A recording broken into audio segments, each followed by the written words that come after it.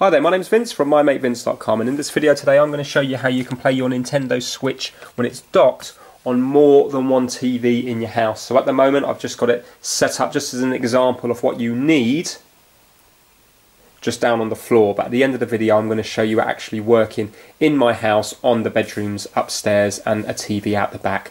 Now what you have to do is basically out of the back of the Switch you've got a HDMI output. So from the output you basically need to split that signal. So you need to get yourself one of these. These are not expensive. I got this quite a few years ago now for £30. I believe they're as cheap as £20 now, or you can even get 4K versions for I think between £20 and £30.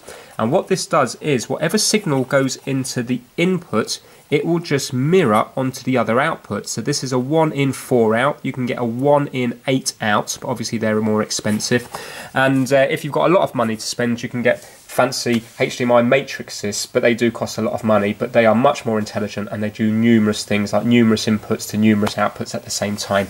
Now this will not allow you to watch or play different things at the same time. All it's doing is mirroring the image. So for example, if I'm playing Zelda here, then it will be the same upstairs or whatever other room that you've run the cables to.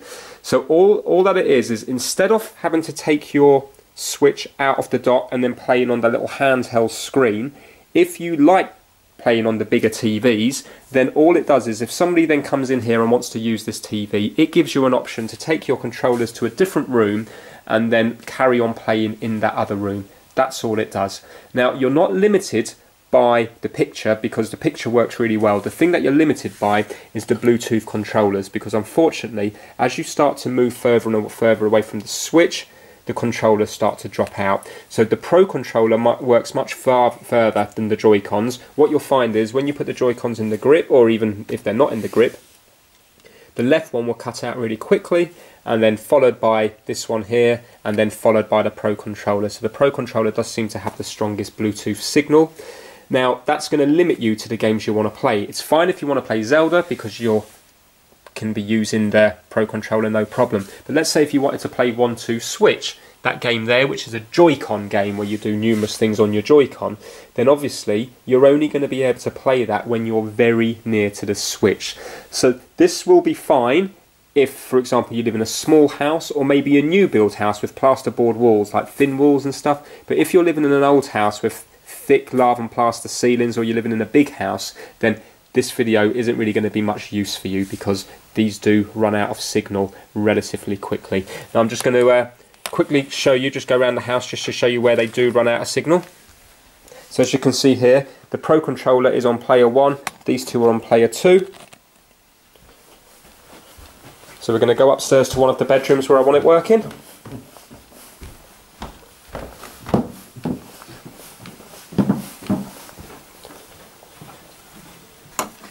Right, so I want it working on this TV here, this one here, and as you can see they are still both in sync.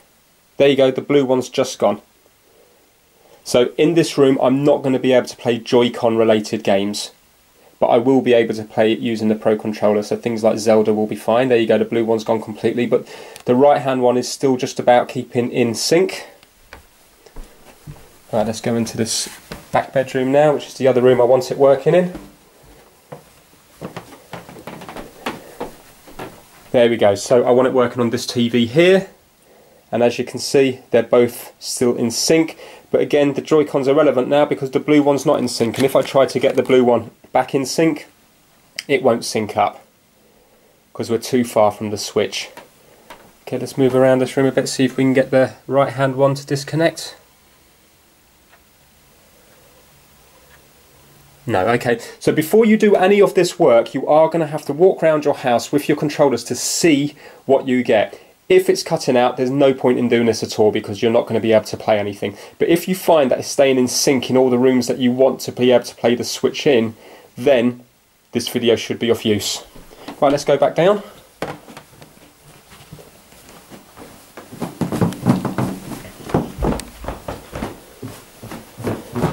Now the other room I wanted to work in is the back room. Let's just get this one synced up again.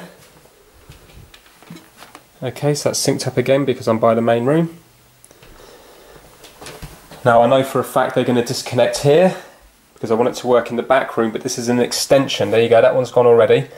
So this was extended after the house was built, so it's an external wall, and you can see as soon as I go into the back room now, the signal's gone. So basically I've got no way of playing it in this room here without an extra dock, so I'm going to have to get a second dock to be able to play it in this room. At least I don't have to get two docks for upstairs, because I can just use the cabling that's already in the house for that. Now, to get the signal to the different rooms in the house, you're going to have to run HDMI cables to those rooms.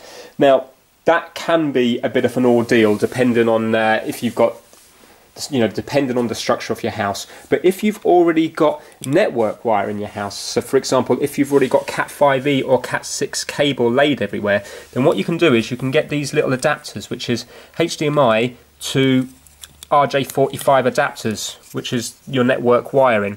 So if you have a look there, that's RX for receive, and this one is transmit. So what you would do is you would put this one in the dock, and then you would put this one, the other end, into your TV equipment, and you would run a cable, just a normal network cable, between the two of them.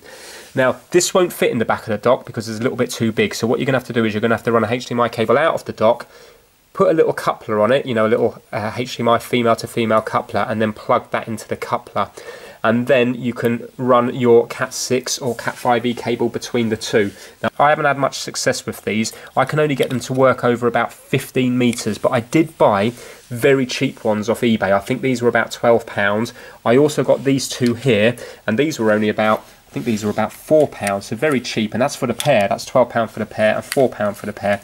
Now, the difference between them is, with this one, you can just run it down one cable. With these two, you have to run it down two cables. So you have to actually have two cables going in between these adapters here to get them to work. But again, I only found that they worked up to about 15 meters. I have done a separate video on that, so you can hunt that one down if you want to watch it. Since doing the video, people have told me that if you use shielded cable, it works much better. And also, remember, I did get very cheap ones. If you were willing to spend £40 or £50, then you can get ones that are rated up to 50 meters, and apparently they do work well. These ones I think were supposed to be rated to 50 meters or 30 meters, but as I say, I didn't get it out of it. But it might have just been the interference and stuff in my house, so you might get better results. But anyway, so basically you have to run HDMI cables or these things around your house to get the signal through. Now, with HDMI and with these as well, it does transmit the picture and the sound. So if I was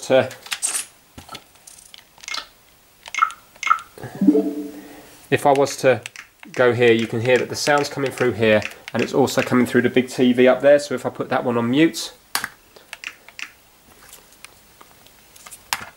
you can hear it's just working here now. Take it off mute, and it's working on both of them.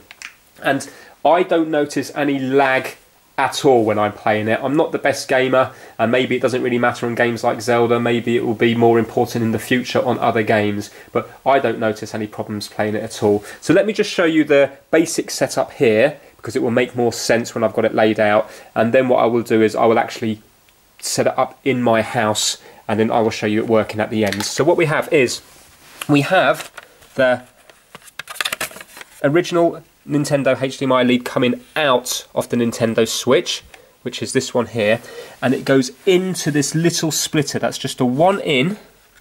So if you look there, it says input. It's just one in and two out. Now the reason I've done this is because this is going to live under my stairs, because I've got all the cables in my house going to my understairs cupboard. So I want to be able to have one lead going into the TV, and then the other lead. So one of these white leads goes up into the TV, and then the other white lead goes around and it goes into the input of this splitter here. So if you have a look here, I've got one input and four outputs, and then in the output I've got this black cable that feeds this monitor with speakers down here. So that's all it is. So now I can run another 3 cables from here to the other parts of the house. Or for example, you can run these little adapters and then use Cat 5e cable going between them and plug this one into another TV. So that's all it is. So it's quite straightforward, and the good thing about all this setup here is it is just really reliable. You just plug it in and it just works. So now I'm going to set up in my house and then come back to the video and let's see how it's all working. Okay, so we're all done now, and I've got a Nintendo Switch here, still working on this TV in the main room, and then from out the back I've got the little black HDMI cable which goes into this 1 in 2 out splitter, and from this splitter I've got one of the white cables feeding the TV itself, and then the other white cable goes all the way through my house wiring into the understairs cupboard. So let me just show you that now.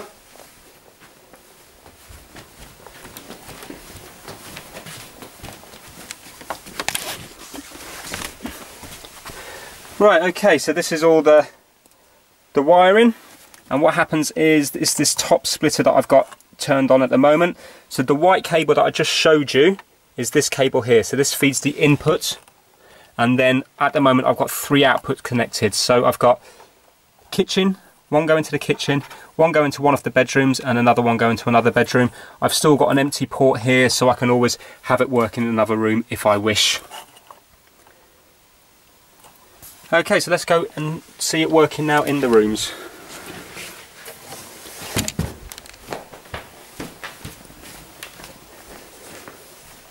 Right, so if we go to this one here, I'm just going to use the Pro controller because, as we know, we're already having problems with the Joy-Con upstairs. So if you're thinking about using the Joy-Cons everywhere, you really need to make sure they are working first, because this left one doesn't have much range at all.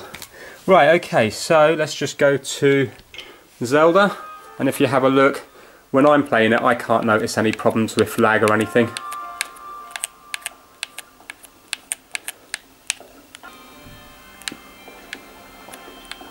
Right, let's go see it working in the other rooms. As you can hear, that the sound is coming through there perfectly as well.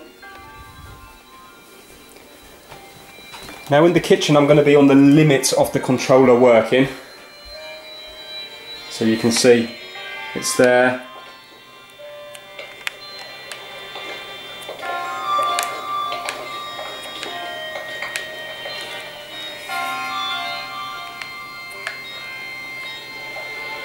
Okay, so that's that one working there. And let's go upstairs.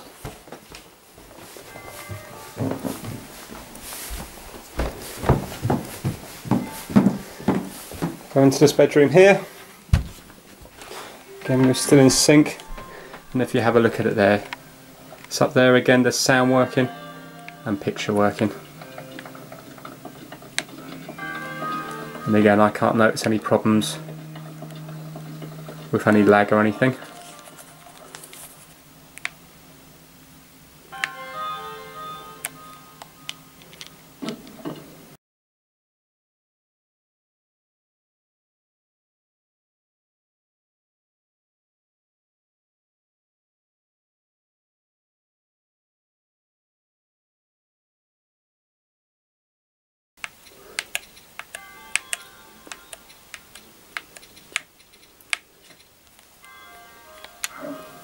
Right, okay, and let's check the other bedroom.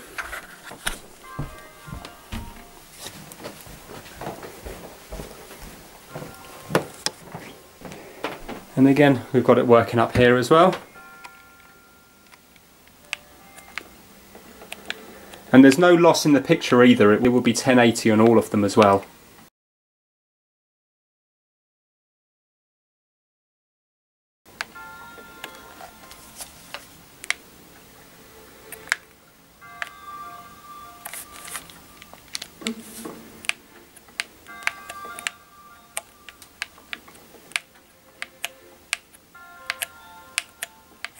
Okay, so that's the ones working there. Now for the back room, I've had to actually install a second dock because the signal from the controllers, unfortunately, like I mentioned earlier, doesn't get that far. So for this one, I have to bring the actual Nintendo Switch tablet itself. So let's just pop that out there. Let's bring everything. Now, a good thing about this is, I mean, by far the best way is just to have a dock everywhere. But the good thing about this is that it means you can use your Joy-Con controller again. So here we go, a second dock. Plug it in there like so, and if you have a look up there, it will come on here. And then for this one, you can go back to using your Joy-Con in its grip. Yeah. So if you've got the money to spend, you know, the easiest option is just to get docks and put them all around the house. But if you've already got network wiring around the house and you've already got HDMI cables running around the house, and this is another option for you to be able to do it.